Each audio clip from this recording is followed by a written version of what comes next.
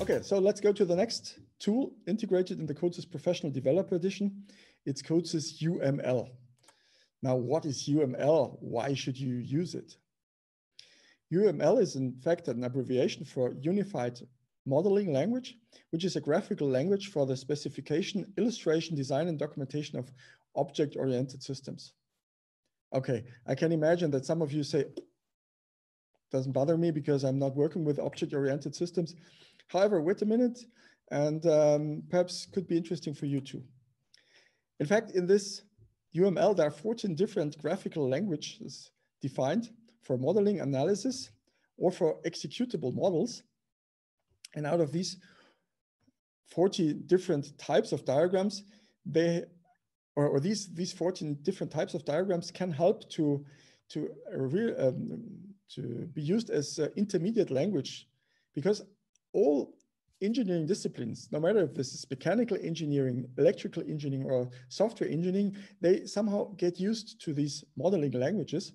And therefore, this is perfect for description of workflows, processes, sequences, and can act as such an interdisciplinary language for different users and simplifies thus the communication between these users. Now, how is it integrated in CODESYS? Out of these 14 languages, we have just chosen the two ones who are most effective, the class diagram and the state chart. And they are now added to the set of IC 61131 editors, which you know. Yeah, and now we take a closer look to all these languages or all these editors, starting with class diagram, which describes a structure, not a behavior, and displays different relationships. For that purpose, again, I switch to my development system, where I can now insert a class diagram. How can I do that? I click on the application, right mouse click on it, and add an object. And can here add now UML class diagram. There I have two options. I can give another object name, and I can now import the project structure to the class diagram.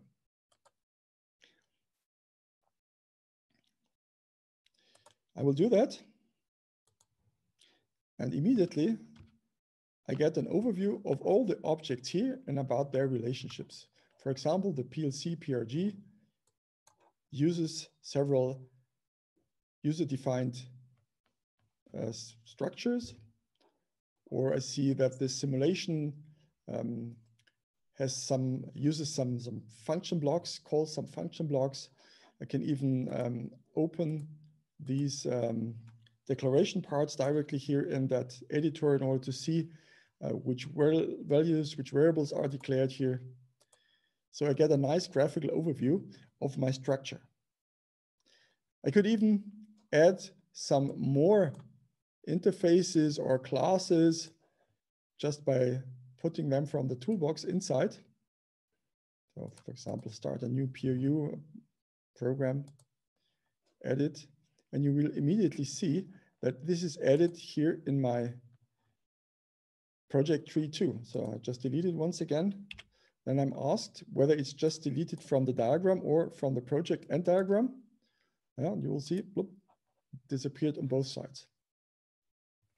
So this is one possibility to get an overview of your project structure, a complete overview on the whole structure, but you can as well have class diagrams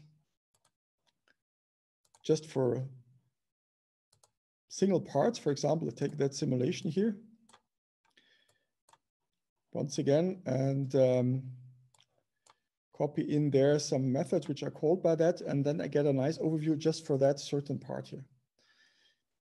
Helps you to structure the software, perhaps to give the idea of the application to any other user who is not familiar with the code that you've programmed. And especially for object-oriented programming, it's a huge and really effective help. delete them out again. Go back to the slideshow. Yeah, you've seen that they can be generated from the POU tree and from the declaration part of the POUs, and that the changes are automatically updated in the POU tree and vice versa. So it's an alternative graphical project view. Let's go to the state chart. In fact, the state chart is a new graphical language for states and transitions.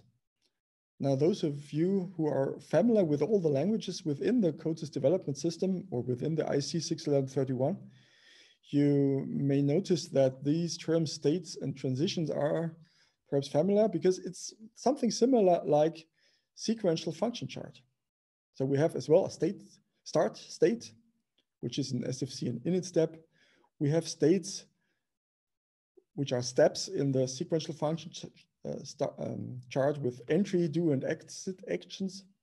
We have transitions, we have decision points, forks for parallel executions, same execution time of generated code. But there are some additional features.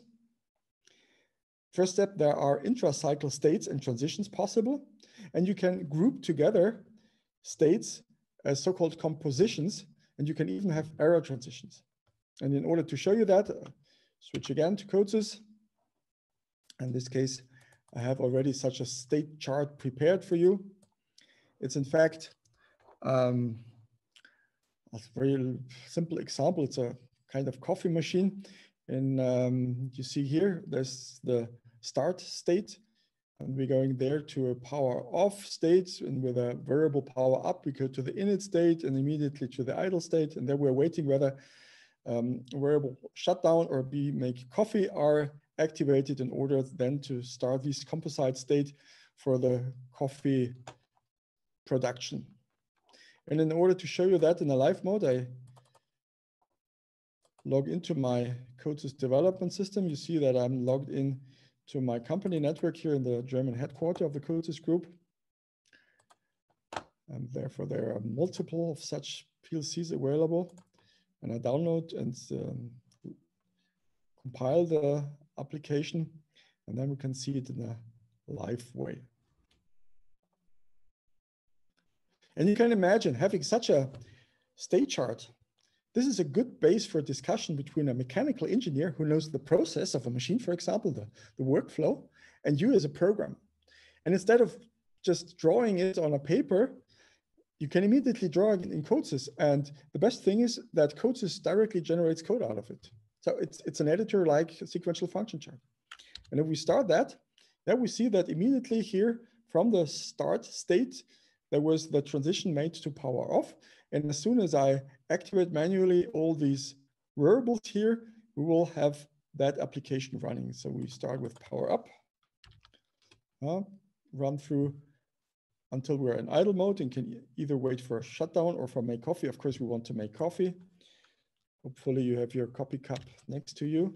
And we see that we're running through this coffee production process. I've really pimped up my coffee machine, therefore it was really quick. However, you've seen that all the states were run through and we are back in idle mode right now. And this is something where you can perfectly discuss with a mechanical or an electrical engineer, define the process, and then realize directly inside such a UML state chart. Okay, so coming back to the presentation, we've seen that it's animated in online mode. Such a UML tool can help you in order to structure your application or in order to communicate with other players at the machine. Therefore, it's quite useful in case you want to use it.